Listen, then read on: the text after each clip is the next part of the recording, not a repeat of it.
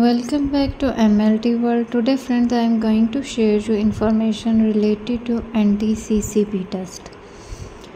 What is anti-CCP test? First we will see that what is the abbreviation of CCP or CCP stands for. CCP stands for anti-cyclic citrullinated peptide test. This test is named by some other names, also known by some other names, that are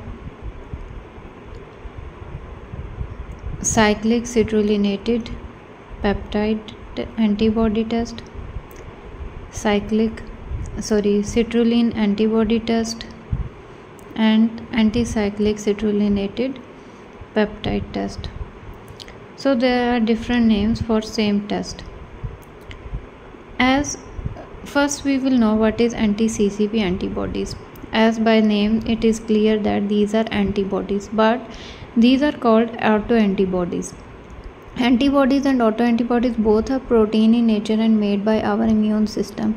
But antibodies that will be protect our body from bacteria, viruses and all other foreign particles. But autoantibodies attack our own healthy cells or tissues or organs. That's why they are called autoantibodies.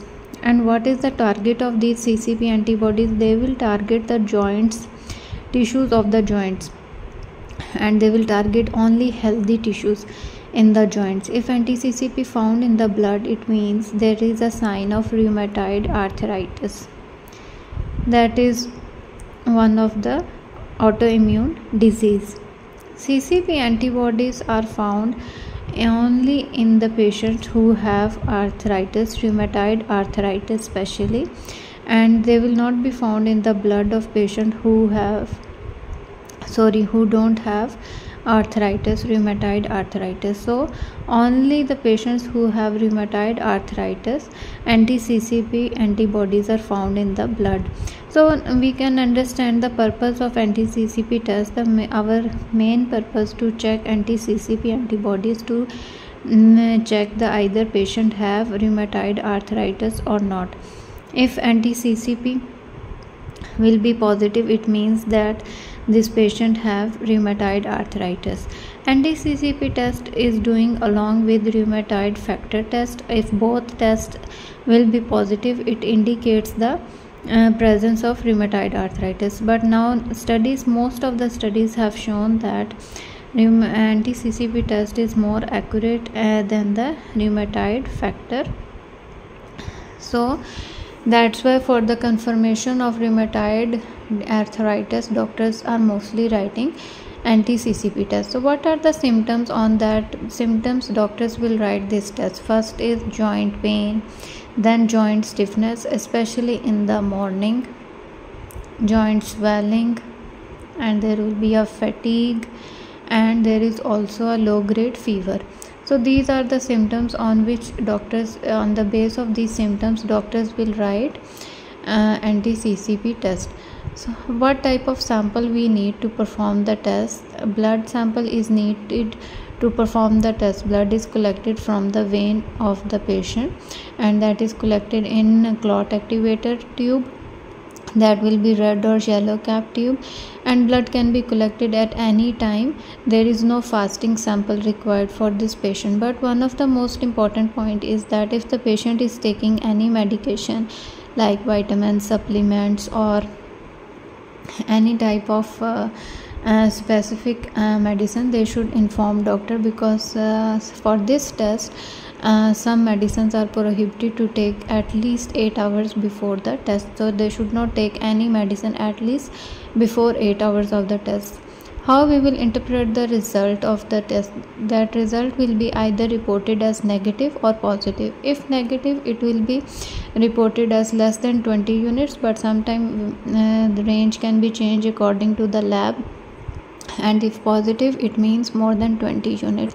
If negative means it shows that blood don't have anti-CCP antibodies. But if it is positive, it means that anti-CCP antibodies are found in the blood, and that is the sign of rheumatoid arthritis.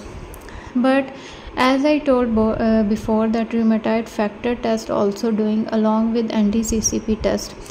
So how we will match these two tests with each other? If anti-CCP test is positive and rheumatoid factor test also positive, it indicates the presence of rheumatoid arthritis disease.